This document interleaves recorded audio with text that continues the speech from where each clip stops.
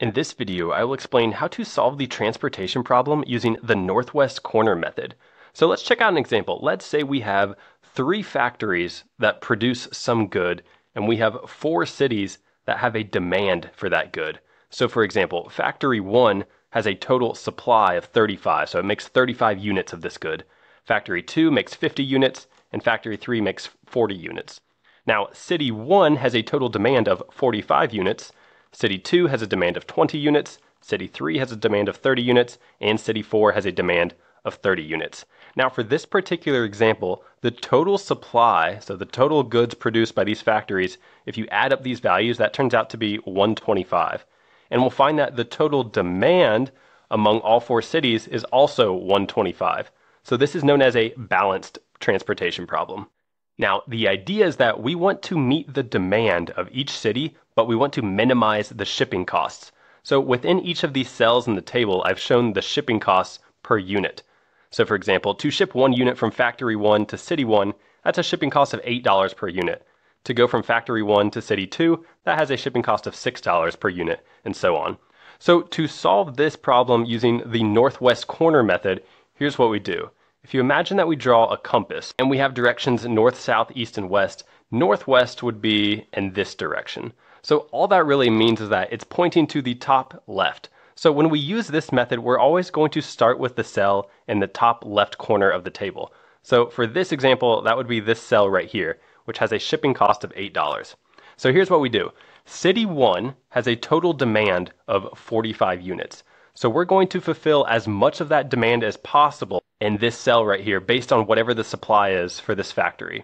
So this factory has a supply of 35, so we can use up all 35 of those units to try to fulfill this demand. So once we've used up that 35, we can cross that out because factory 1 no longer has any more supply. So we met 35 of the total 45 demand, so we can cross out the 45 and make it a 10. So 45 minus 35 means we still have 10 demand left in city 1.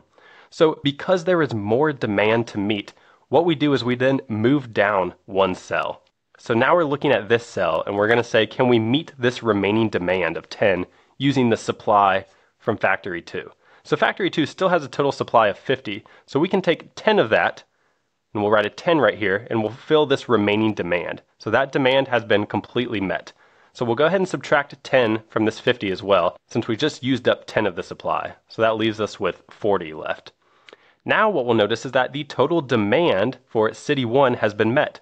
So that means we can cross out this last cell because we're not going to need to ship any goods through this route because the demand has already been met for city 1. Now, one other thing we'll notice is that the total supply for this first row right here has also been exhausted. So we used up all 35 of the units here. So we can cross out all of these cells as well because factory 1 doesn't have any more supply to any of these cities because all of it went towards city 1. So now that we're done with this first column, we can move to this next column, so city 2. So the next available cell would be this cell right here. So what we're going to do is we're going to say, okay, how much demand does city 2 have? Well, that's 20. So let's fulfill as much of that demand as possible using factory 2.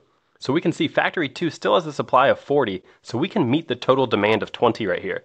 So we'll put a 20 right here, and then we'll reduce the supply of factory 2 by 20. So 40 minus 20, that takes us down to 20. Now we'll notice that the demand is met for city 2. So we'll cross this out, and we can also X out this cell because the total demand for city 2 has already been met. So we don't need to ship any goods through this route right here since the demand is already met. So now we're done with this column, we'll move on to the next column, so city 3. So the next available cell is this cell right here. So we can see that city 3 has a total demand of 30. So let's meet as much of that demand as possible using factory 2. So factory 2 has 20 supply left, so we'll go ahead and use up all of that supply. So we'll cross that out and we'll put a 20 right here. Now a total of 20 of this 30 demand has been met, so we'll reduce the demand by 20, so that will become a 10. Now we can see there's still 10 demand to be left, so that means we need to move down to the next cell. And we want to try to meet the remaining demand using the supply from factory 3. So factory 3 has a supply of 40, so we'll take 10 from there, we'll reduce the supply to 30, and we'll put a 10 right here so we can meet this remaining demand. So now the total demand has been met. So city 3 is now done as well. We were able to meet the total original demand of 30. So since city 3 is done, we'll move to the next column, which is city 4. So the next available cell would be this cell right here. we can see that we've already exhausted the supply of factory 2. So we actually just need to cross this cell out, and then we'll move to this very last cell. So we can see the total demand for city 4 is 30, which we can meet using this supply right here. So we'll use the remaining supply, and we'll put 30 units right here in this cell, and that meets the demand for city 4. So this is our final answer. So to find the total shipping cost, here's what we do. We simply take the total units in each of the allocated cells and we multiply it by the unit shipping price. So for this one, we would do 35 times 8. So let's write that down. Then we're going to add to that the next allocated cell. So that would be this 10 units right here with a shipping cost of $9 per unit. So we'll say 10 times 9. So let's write that down. And the next allocated cell would be this one right here. So 20 units times a total shipping cost of $12. And the next allocated cell would be 20 times $13. And then we have 10 times $16. And then lastly, we have 30 times $5. So if you punch all of this into a calculator, it comes out to $1,180. So that is our final answer for this one. So that's how we can solve the transportation problem using the northwest corner method.